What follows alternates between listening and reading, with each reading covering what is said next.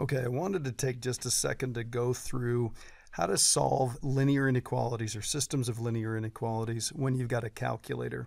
So we're going to run through a couple of these things. Make no mistake about it, you do need to be able to do these by hand. A calculator is a very good tool, but it's not going to handle everything. And a lot of times it's just easier to graph it really quickly by hand, get a good sense of what it looks like. And you're going to need to sketch something on the paper anyway. So the calculator is going to be a tool, but it's not going to do everything for you. So I actually have assignment 2.6c up here, solving systems of linear inequalities on a calculator. I've got a picture of the TI-84, and I will tell you this right off the bat. Some calculators have it's called an Inequals app. So if you were to click the app button right here and pull that up, what you'd want to do is you'd want to hit the apps button, then you'd want to hit the alpha button, and then the I, because depending on how many apps are on there, it might take a while to scroll down to the I's. Always make sure that you're resetting your calculator. So I'm going to go ahead and reset my calculator because you never know who had it before. So I'm going to go ahead and hit second and plus. That's the memory. I'm going to hit 7, and we're going to hit 7 and then 1 and then 2 to go ahead and reset. So it's cleared everything off. If I hit the y equals, I'm all set to go. Now if you go to the y equals menu, you'll notice that it usually looks just like this, but if you look at this picture right here, over on the side here, I've still got my y1, y2, and so forth for the first and second equation, third equation, and so forth. But you'll notice that these each look a little bit different. There are actually quite a few different options that you can go through. There's 7 options. You can change the thickness of the line. You can shade above or below the line or the curve that you do. So there's above the curve and there's the below the curve. This is a little path circle that goes through and traces it as it graphs it.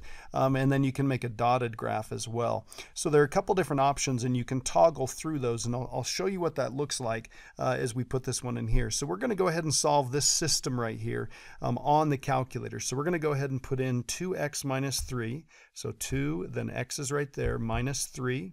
We're going to hop down here. We're going to put in the other one. Don't worry about the inequality right now. We're going to make this graph what the graph looks like, and then we're going to figure out whether or not we have to do this solid or dotted lines. So this is going to be a negative, and I'm going to do an x divided by 2. Again, lots of different ways to put in those fractions, and then I'm going to do a plus 1. Now, what I'm going to do is I'm going to hop over here. I'm going to go all the way over. If you go all the way over, you get on these little line marks right here. So I'm going to go up here, and I want to make this one shade above. So the first thing is this blinks on and off. You can see that this is just the normal line. So if I hit enter, the next thing it's going to do is it's going to do a very thick line, and then the next option after that is it's going to be the line with shading above the line. So you'll notice that I've got them listed right here. So is that what I want? Do I want this to shade above the line? Well, the answer to that is yes, I do, because the y's are greater than that. So now I'm going to hop down here and let's toggle through these options. I want this to be below there because the y's are less than that. We want the y's to be less than the line. So we're going to hit enter. There's the big fat line. There's shading above, and then there's shading below. Okay. Now I'm going to hop on the end here. Okay, or hop on one of those. Remember, you got to have the equal sign on in order for it to graph. That is all set up to go. It looks like what I want. This is going to graph that line, shade above, which is what I want here. This is going to graph that line, shade below, which is what I want right there. So I'm going to go ahead and hit zoom 6 for the standard window, and it's going to look like that. Now, depending on what your graph looks like on the paper, you'll notice that we go from -8 to 8 and from -8 to 8 here. So we could make this look a little bit better by doing that. So let's go to the window. We'll play around with that just a little bit. Let's do -8 to 8. And the cool thing about this is once we get this set up, all of the windows that we graph on are going to look exactly the same. Now you don't have to do this, but it kind of matches up so that your calculator looks a little bit more like the graph that you're going to be putting on your paper. So we'll go ahead and hit graph, and there it is. Okay, now what we've done is we've reproduced this picture right here. Now the awesome part about this is if you want to know where they intersect or you want to trace along here, that still works. So we're on Y1, we're at 0, 3. If I hit the up or the down arrow, it's going to hop on the other one, so that shows me we're at 0, 1, so we're at the y-intercept there. And if I wanted to figure out where these cross, so I know where to graph this, where to draw the intersection, so I'm going to hit 5, and then of course it's enter, enter, enter. for the guess. So it's 1.6 comma 0.2. So it's barely above the x-axis. So about 1.6 comma 2. So we're going to make it look like that there. So about right there. And then of course we could have that point right there, and then we'd be able to draw those. And the cool thing about this is when you draw this on your paper, you could actually say, okay, let's take a look at this. Yep, that was a solid line. Yep, that was a solid line, and then you can just shade here, and then you're all done. You don't have to mess with graphing this, shading it, graphing this, shading it, and then erasing part of the line or part of the shading that you didn't need. Okay, now if you want to use the Inequalities app, you can probably find some tutorials online. I'm going to go ahead and hit the apps menu on mine. It does not have it, and I'll warn you right now, not all calculators do. There are ways to download that and stuff like that. But again, it's just a tool. You would be much better off to just use the technique that we're talking about here. Go ahead and put it in yourself and think about it. Okay, let's go ahead and do a problem from your assignment here. We're going to take a look at number 6. So flip over to the back side. I've zoomed in here just a little bit so we can see the problem a little bit better. So I'm going to go ahead and solve this first one for y. We're going to put that in slope-intercept form. So I'm going to do that by subtracting x. So that's going to get rid of it from there. I'm going to have negative 8y, and then subtracting doesn't change the direction of the inequality. I'm going to have negative x minus 48. And then we're going to divide everything by negative 8. So when I divide by negative 8, that is going to change the direction of the inequality. That's going to change it to a less than. We've got a negative divided by a negative. That's a positive. So I'm going to write 1/8 x. And then this is a negative 48 divided by negative 8. So this is going to be a positive 6. So I'm going to graph this line for sure. It's going to be a dotted line in that case.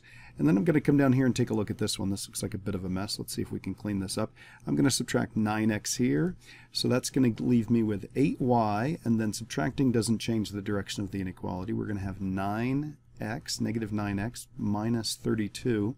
It's a good thing that goes in evenly with the 8. So we're going to have a y greater than or equal to, this is negative 9/8x, and then this is minus 4. So we're now going to have the calculator help us figure this out. Now I want to show you something that's nice about this. We've got these old lines in here. If I just hit the clear button on this, you'll notice that it changes the status of that line, whether it's shaded above or below. So I'm just going to clear this off on each one of them. We're basically reset to scratch. So I'm going to go ahead and put the red one in. So this is going to be 1/8. So I'm just going to do x divided by 8. X divided by 8, that's a quick way to do that. And then plus 6. And then the next one is going to be negative 9, and I'll do an x, so negative 9x divided by 8. Again, you could put that fraction in front using the fraction palette, the alpha y equals, that would be totally okay. And then we're going to do minus 4. I'm going to double check and make sure that I've got the right thing put in there. Looks like we're in pretty good shape. And then we're going to come over here and we need to change how this is going to shade. So I'm going to go to this first one. This needs to be a less than. So we're going to toggle through these options right here. That one's shaded above. Now that's shaded below. Then we're going to come down here. This one needs to be shaded above. So again, we'll toggle right through there. And that one's shaded above. So then we'll go ahead and graph this. And again, I'll set up the window so that this goes from negative 8 to 8. So negative 8 to 8 in each direction. That just kind of makes it look nice since that's how big our window is. And then we'll go ahead and hit graph. All right, looks good. Okay, so I'm going to come over here and we're going to find the point where those intersect. So we're going to hit second trace. We're going to do, let's see, an intersection right here. So we're going to do 5. And yep, that's the second curve. We're going to take a guess. It tells me that they intersect at negative 8, 5. So I'm going to come over here on this and I'm going to go to negative 8, 5. Okay, now I know on this red one, I know that that crosses at 6, so I'm going to make that cross right here at 6, and it's a dotted line. So I'm going to go ahead and make a dotted line like this. We'll put an arrow on that. And then the other one, this one comes down here. It has a y-intercept of negative 4, so we're going to make that cross at negative 4. And again, this is the intersection point right here. This is a solid line, so I'm going to make that go through right there, make that look kind of nice. Put an arrow on the end there. And then the shaded part of this is everything that's in between. We can kind of see this double crosshatch shading here. So we're talking about this region right in here, okay? So there's our answer. It might be nice if we indicated what this point was right here. Again, we figured out that that was on the calculator -8,5. And then this is a dotted line, this is a solid line. And then if we did need to pick a solution point on here, anything in the shaded area is fine. So I'm going to go ahead and pick, let's say we pick the origin. That's a nice point. So 0, 0, that would be a solution point. All right, good luck with the assignment.